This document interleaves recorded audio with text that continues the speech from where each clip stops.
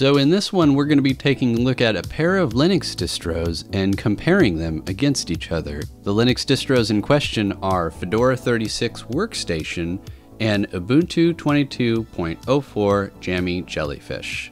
We're using the mainline versions of both distros, so no spins or anything like that. And we're looking at it on real hardware, starting with the installer and ending with some gaming and benchmarks. The machine we're testing with is a Gigabyte Brix running an Intel Celeron J4105, so not exactly a powerhouse, and it has Intel UHD 600 integrated graphics. So don't expect any crazy 3D gaming stuff going on. This is kind of a basic test. But unlike some of the other benchmarks and comparisons I've done in the past, I'm interested in the finer details and specs of these two distros. So let's get right in and start with the installers. I think everyone knows about Ubuntu. It's kind of the premier enterprise Linux distro provided by Canonical. It is a community project, of course, but most of the development is done by Canonical, and it is, for all intents and purposes, an enterprise distro. It's been using the same installer called Ubiquity for quite some time, but a new installer that's based on Google's Flutter toolkit is in the works, and it should come out with the next release, so this one is still Ubiquity. Looks pretty darn good though. The installer is pretty customizable though. You can choose to download updates before installing, install restricted extras like codecs and stuff. You can also choose a different file system scheme, including ZFS, or set up an encrypted partition. Honestly, pretty standard stuff for an install, but it's nice that it's right here, old school style built into the installer like it always has been. The install itself actually took quite a long time at about 15 minutes. Now, this isn't exactly a fast machine, but it is running an SSD, and it took 15 minutes, which is kind of a long time for an install, honestly. So Fedora 36 is a little bit different. Fedora itself is not an enterprise distro, but it has bones based on an enterprise distro, and that is, of course, Red Hat. Fedora is effectively a Red Hat project, though again, it's actually a community project that is sponsored by Red Hat, but it's probably more community driven than Ubuntu is. And much like Ubuntu, it has its own installer. Fedora's installer is called Anaconda, and it's been around forever. It's basically like a one and done installer. You select a disk and make sure that it has enough space on it, and it basically goes. You can choose the file system by going to the advanced options, but I think most people will just leave it default, and the default file system is BTRFS, though you can choose ext4. The install seemed slightly faster at about 10 minutes, and both Fedora and Ubuntu have a sort of post-install onboarding. Gnome's is way more comprehensive. It wants you to set up your user account, and it lets you set up some third-party repos, but it doesn't actually say what those repos are. It just sets them up. Even though both Fedora and Ubuntu use Gnome, which we'll talk about in the next segment, Ubuntu does not use the Gnome Bootstrap onboarding startup thing. It uses its own. But now that we've got the install portion out of the way, let's start comparing the desktops. This is the Gnome desktop on both distros. Fedora 36 and Ubuntu 22.04 running Gnome 42.4. As you can see from the table, they are pretty darn similar to each other. They both use Gnome. They're both using Mutter, which is built into Gnome. They're also both using Wayland by default, so there's no X going on here unless we launch an X application. We'll use an embedded thing. But as you can see just by looking at them, the themes are quite a bit different. Fedora is known for shipping just a bare bones, basic, default, standard, vanilla Gnome install and setup, and honestly, it's not bad. I've heard a lot of people say that Gnome is very like Fisher-Price style with its big chunky header bars. I actually kind of like that. I think the overall design and feel of the desktop is really nice and welcoming. But one thing I can say about it is that it also feels very mobile, and that I am not a fan of. I can look at the desktop and appreciate it and like it, but when I start using it, it has a very mobile-esque workflow, and that's just not for me. But that's not a dig on Fedora. I could say the same thing about Ubuntu. But what I can say about Ubuntu's look and feel is that it's very desktop-oriented, at least more so than Fedora. Ubuntu also has a whole host of different styles and colors that you can apply to the desktop to make it feel more like you. Fedora has no such thing. In fact, all you can do on Fedora is change the theme from light to dark.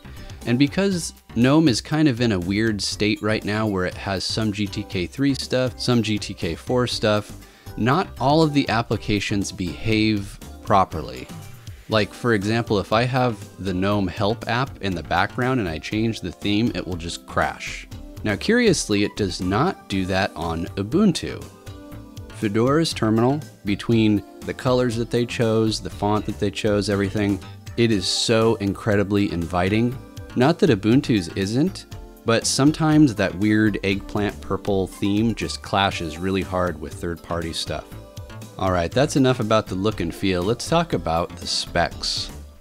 I'm not going to get too opinionated on what I think is better or worse, but there are some differences that just don't really make a difference enough. But I think that we can all agree that a almost 10-second difference in boot time, one is definitely better than the other.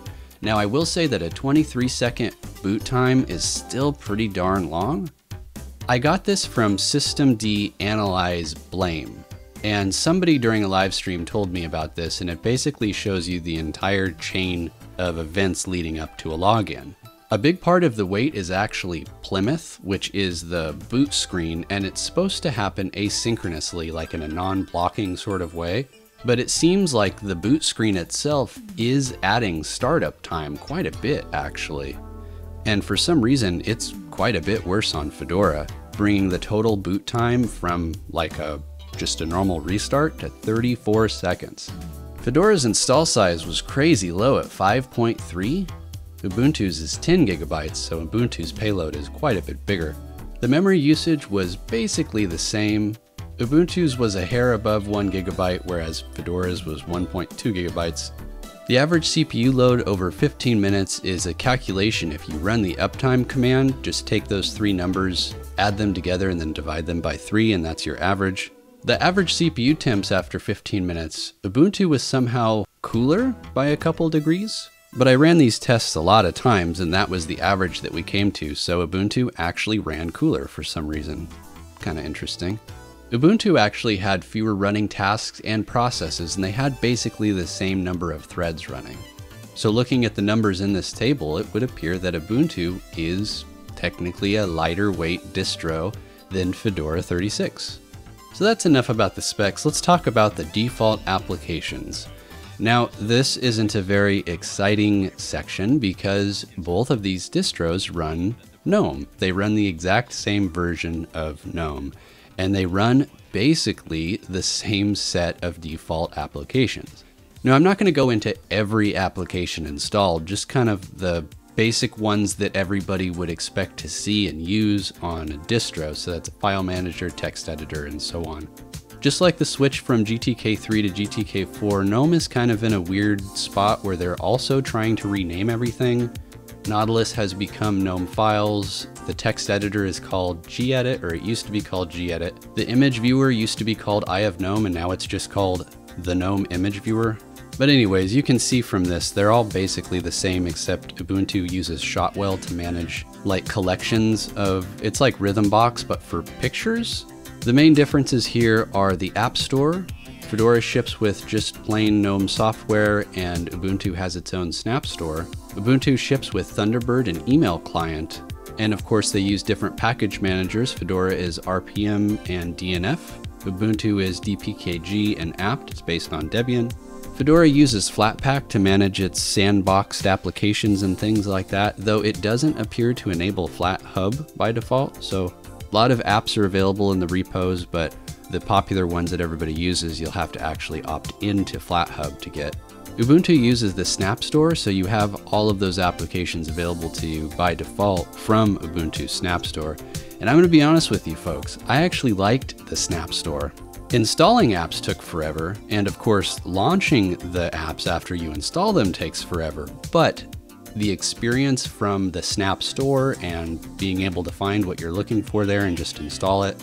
You can manage permissions straight from the Snap Store. You don't need a separate app. It's just a really good experience. I'm really impressed with how Snap has come along. Gnome software is fine too. I just like the Snap Store better. And as far as community repository support, Fedora has Copper and Ubuntu has the well-known PPAs. Next up, we're going to be looking at distro configs. This is low-level defaults that users wouldn't even really think of, but that's why I find it interesting. So starting at the top, the bootloader is grub2 on both systems. Both distros are using systemd as the init setup. For mandatory ACLs and things like that, Fedora is well known for using SE Linux, and Ubuntu is well known for using AppArmor. The CPU frequency driver is Intel CPU Freak, which is a modern CPU driver. It works just fine. Same with the CPU governor.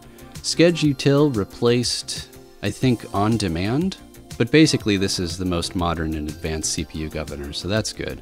Now the file system is a bit different, and I personally find BTRFS the superior file system over ext4. Not for performance, but for reliability and basically everything else. Now the next difference is in the disk scheduler. Fedora uses BFQ, which is barely fair queuing. No, it's actually budget fair queuing, but it's known for being quite a bit slower than actually most other disk schedulers. But if you're going for raw speed and you have to choose a scheduler, MQ Deadline is typically better. And the last one here is ZSwap algorithm. So ZSwap is another one of those newer technologies that not every distro has adopted, but it really should because it doesn't have any drawbacks. There's several different algorithms that you can use for your ZRAM swap, and Fedora is using LZO RLE, which is the default on most distros that run swap or ZRAM swap. And now let's talk about software versions.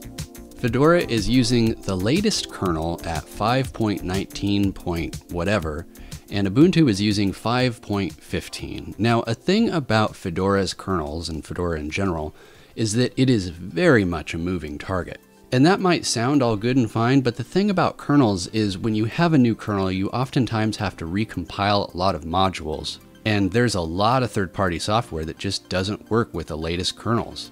VMware and virtualization software is very sensitive to kernel updates. NVIDIA drivers are notoriously sensitive to kernel updates. They both use systemd, and the systemd version is 2.50.8 on Fedora. It's 2.49.11 on Ubuntu. Fedora ships with an older Xorg version. Now keep in mind that Wayland is the default, and I'm not even sure if the Xorg version matters when you run a non-Wayland application. You have to use the built-in X server. Fedora runs Mesa version 22.1 and Ubuntu is running 22.0. The NVIDIA driver version that Fedora ships with is 470. Ubuntu ships out of the box with 550, 510, 470, a bunch of different versions. The Vulkan version was the same, but the Pipewire versions were a bit different. 3.56 on Fedora, 3.48 on Ubuntu. And I thought this was pretty cool. Fedora doesn't even ship with Pulse Audio anymore. And now we finally reach the benchmarks. Well, gaming and benchmarks. So the first game I'm going to show you is Dorian's Doors, and it's a game that's built in Godot, and it was built for a Linux game jam. I wasn't really expecting a whole lot from this machine in the way of 3D performance, but the very first room of Dorian's Doors is terribly laggy, unless you look at one of the back corners. And this is true for both distros. They actually ran basically the same, though I will say towards the end, I feel like Ubuntu ran a little bit better, but that could have been a number of different things. I don't know if I would say that Ubuntu just simply ran it better. It's hard to pick on the machine or the distro, considering this is a 3D game for a game jam, but hey, it ran right out of the box. It's basically a single binary. Neither distro had trouble running it, and I beat it, so cool. The next game is Super Tux Advance, and it's a spiritual successor to the venerable Super Tux and Super Tux 2 with a graphics aesthetic that is somewhat like a Game Boy Advance. This is a pretty cool game that I've been following for a while, and it makes for a pretty fun test because I had to compile the actual game engine, which is called Brix. It's built on SDL and uses Squirrel, and I discovered that Fedora ships the very latest and greatest version of Squirrel, which is not what Brix used. So getting everything to compile on Fedora was quite a chore. But I did it, and everything ran just fine, which isn't terribly surprising. I mean, it's a side-scroller. But with SuperTux in the background, let me show you these awesome benchmark numbers. Now these are interesting. I included Geekbench 5, Blender has some benchmarks that I used, really cool, and CSGO and War Thunder, which are both native Linux games. The Geekbench scores were a bit of a wash, with Ubuntu taking first on the single core performance and Fedora taking first on the multi-core performance, but they are so similar that I really don't think that you would see any difference here at all. Now the Blender scores, on the other hand, were very interesting, with Fedora taking first on the monster render and Ubuntu completely stumbling on the junk shop render. And I ran this probably 5 times, and the best the Ubuntu got was 2, and SPM stands for samples per minute. So Ubuntu was only able to render 1.6 samples per minute for that particular scene. Now I think that this is important because it seems to illustrate some kind of problem with Ubuntu. It could be a kernel issue, something it doesn't like about my hardware. But if you wanted to render scenes or render videos or something and you had a CPU or hardware similar to mine, I don't know if Ubuntu would be a good choice for you. But on the flip side, Ubuntu did pull higher scores in the benchmark, 20.6 and 11.7 on CSGO and War Thunder respectively. Not that it's a huge difference above Fedora, but it was consistently higher on every sample I took. So what does all of this mean? Well, my personal takeaways from this are latest and greatest does not necessarily equal better or best, but I think everybody knows that by now. Ubuntu is actually a seemingly lighter weight distro than Fedora is, at least with this configuration. Obviously, there's lots of other spins. You can make Fedora a lot lighter by picking a different flavor, or just simply uninstalling or removing a bunch of stuff. There's nothing stopping Fedora from being as lightweight or lighter than Ubuntu. These are just the defaults out of the gate. A lot of people complain about Fedora and SE Linux. I didn't even know SE Linux was running when I did any of this. It didn't pop up with any errors or anything. So if you're interested in Fedora and SE Linux is what's holding you back, don't even worry about it. It's so transparent now that it's just running in the background just like AppArmor does. And one thing that I love about Fedora is that it makes for an excellent reference if you're looking at what the latest and greatest software and packages look like when they're running and installed on a system. Fedora was one of the first distros, if not the first distro, to implement ZSwap, OOMD, the BTRFS file system. I think OpenSUSE did that first, but Fedora has been rocking BTRFS for a long time, if not just optional and default. The very latest kernel versions, see what it's like to run without pulse audio. Fedora is just really good for the cutting, if not bleeding edge stuff. Ubuntu, on the other hand, is the opposite. It's known for being, especially like the LTS versions of Ubuntu, are known for being very stable and shipping mostly sane packages. Though I have had some issues with Ubuntu kernels in the past. They are not perfect, but they're pretty darn close if you're looking for an enterprise-ready Debian-based distro. I wanted to do this comparison because I really like these versus comparison videos, but also because Ubuntu is probably the most popular Linux distro, at least one that everybody knows, and Fedora is catching up. I hear about it all the time. I know a lot of people in the community that are working on it, and it gets compared to Ubuntu a lot, but they're really not the same. They're quite a bit different. But I think that that's what makes this sort of comparison video interesting, that they are very different, and for all intents and purposes, they perform about the same.